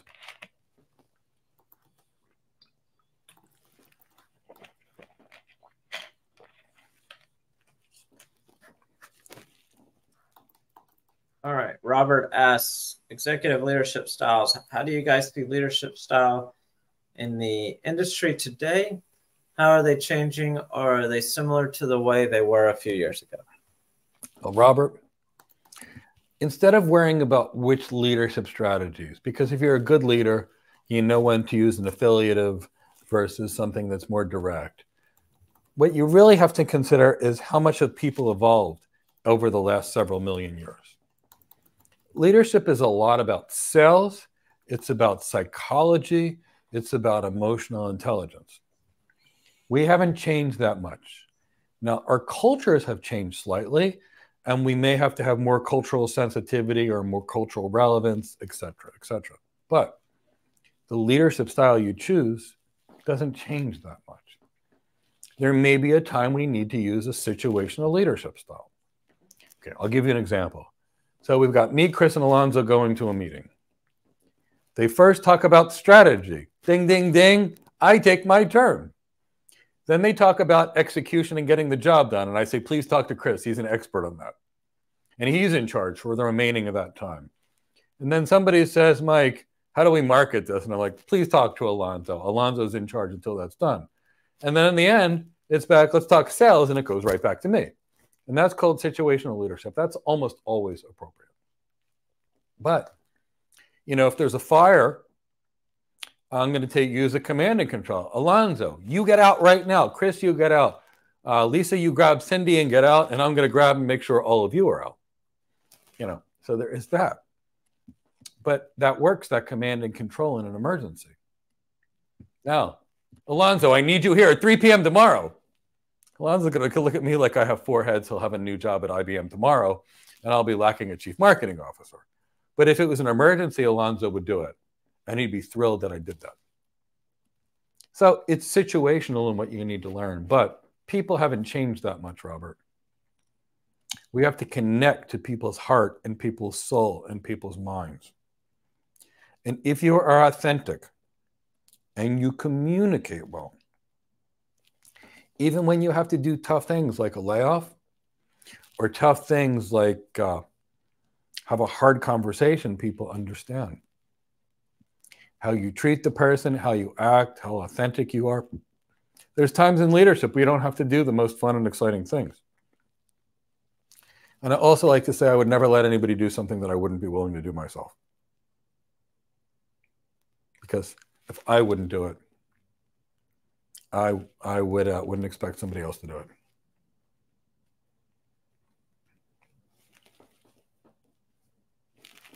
All right.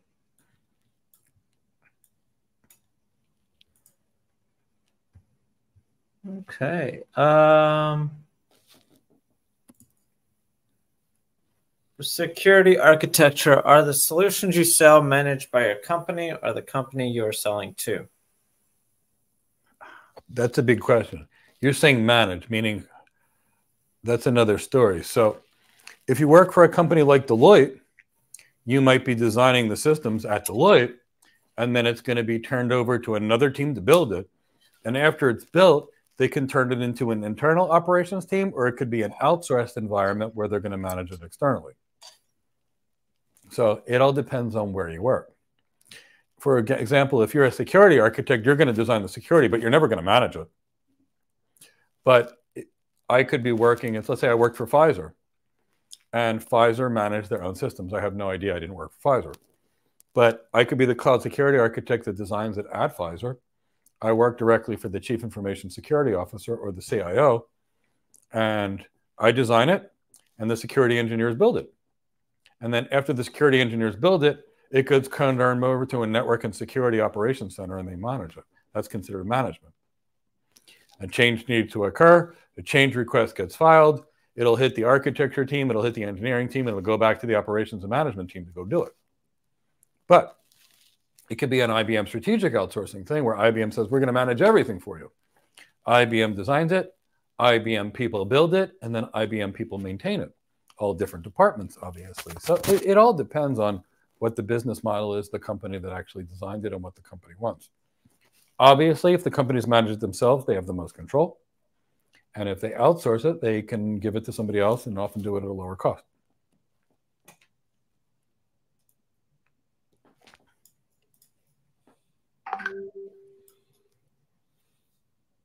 All right. So next question is currently our last question.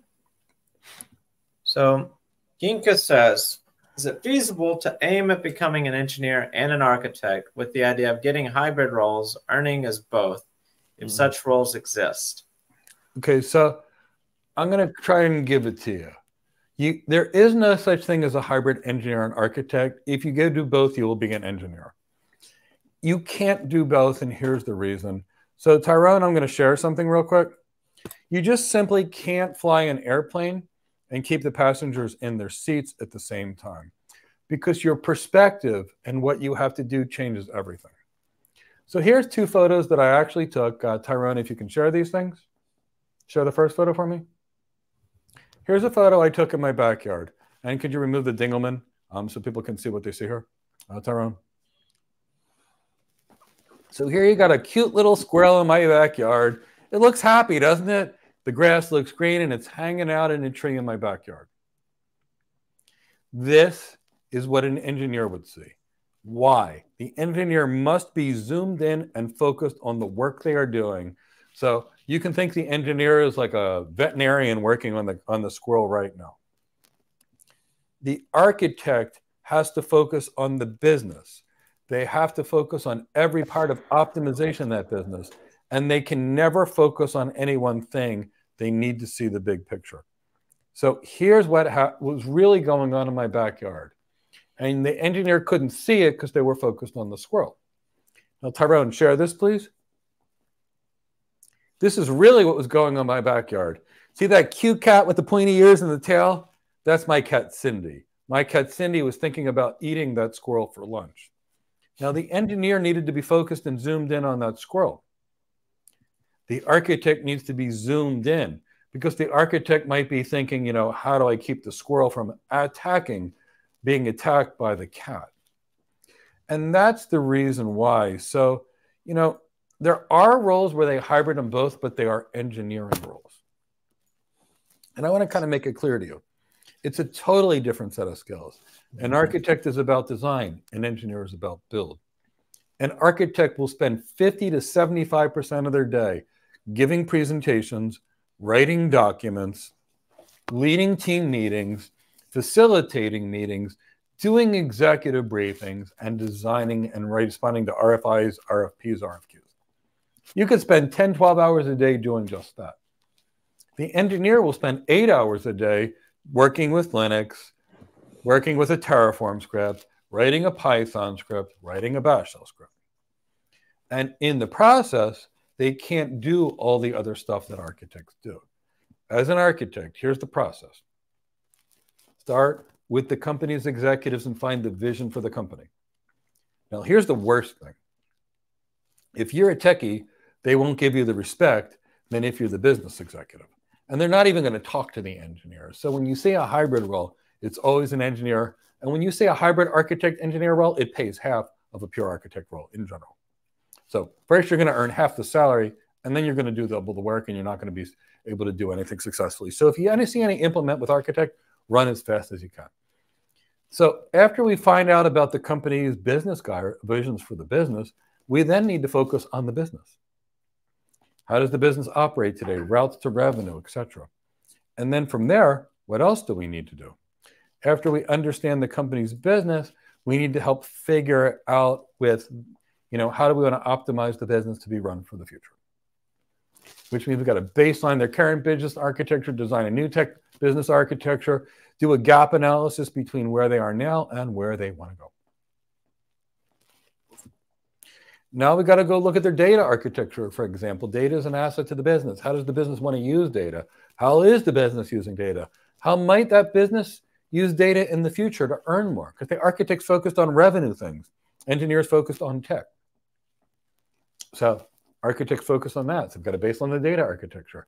Figure the future data architecture for the future, do a gap analysis. Now the technology architecture. What's the technology look like today? What's working, what's not working, where are the pain points? What kind of new technologies do we need in the future to make the business operate the way we want it to in the future? Okay, now, when this is done, because you wanted to understand why you couldn't do both, Yanka, I wanted to make it clear. Now, after we do this, what do we need to do now? After we've got the design done, now we got to go figure out, you know, plan this thing. Who can build this? How many engineers do we need? How many cloud engineers? How many DevOps engineers? How many sysadmins? How many cloud admins? How many cloud security engineers? How many DevOps engineers? How many software developers? How many project managers are going to manage this thing? We got to go look for planning and resources material. Then after we figure out this, we've got to go to all the stakeholders in the company, and we've got to convince them to donate resources from their team or donate money for this and support the implementation. Then we got to go focus on building a governance strategy. Which people are going to be responsible for making sure this gets implemented in their department and implemented correctly, and how it impacts the business. And then we've got to come up with change management strategies. Every time a change needs to occur, how are we going to do it? What needs to be done? Can we manage it through a change management cycle? Does it need another architecture cycle? So we're spending all day on this. We're never going to even think about touching the technologies. Now, in one case, we're building business executive skills. In the other place, we're really building these hands-on technician kind of skills. It's why you don't see the person flying the airplane fix the engines. It's why you don't see the doctor in the office. You see the nurse that's actually sitting in the hospital. That's why you can't be a pilot and a flight attendant at the same time, a doctor and a nurse at the same time, and a cloud architect and a cloud engineer at the same time. Yeah. And if you do, and you have a job where they call it cloud architect and you're doing that, it's a cloud engineering job. It's going to pay you half, and you're going to fail no matter what you do. Run. Because if I ask you to be a painter, a lawyer, and a physician, and a dog walker all at the same time, I don't think you're going to be able to do it. Yeah, run. Chris said it best. If they want some sort of hybrid super ninja engineering architect that can work weekends, patch things in the in the middle of the night during the holiday season and add feature work, run for the hills, because they know that there's no such thing as that job. They're not going to be able to afford that job. There's never going to be a $180,000 architect / and then add $141,000 or $161 for that engineering for you to have this big payday. So, Yinka, if you ever see that, or you see or hear someone say that they've had that job, chances are they're not accurate, or they didn't know what they were talking about or doing. Yeah, and Yinka, here's the other thing to remember. Average salary with business acumen in the U.S., according to salary.com, is $558. Average engineering salary is about $400,000 less than that. Spend your time on your business acumen. Spend your time on the things that give you more opportunities in life, not less opportunities in life. So tonight, please join us on our completely free How to Win the Interview webinar. We'll cover the webinar, interview training, why it's so critical. We'll also talk a little bit about how we can help you, but we'll also give you some interview tips. Tomorrow, please join us for the How to Become the Ultimate Cloud Architect. And, in the Tyrone will put it here, if you want to know how to become an architect and get your first cloud architect job, not only do I want you to come tomorrow, not only can I interview you or gauge you or assess your capabilities on the call, you can ask me face-to-face questions live, but we'll tell you everything you need to learn, and download the free architect job guide and the free architect webinar. And see you tonight on our interview webinar. I promise you won't be disappointed. All right, everybody. Thank you all. Tyrone's got all those links in the chat box there for you. And we're going to go get ready for our show tonight. See you all then. Or not our show, our webinar. Sorry. See you all then. Bye, everybody.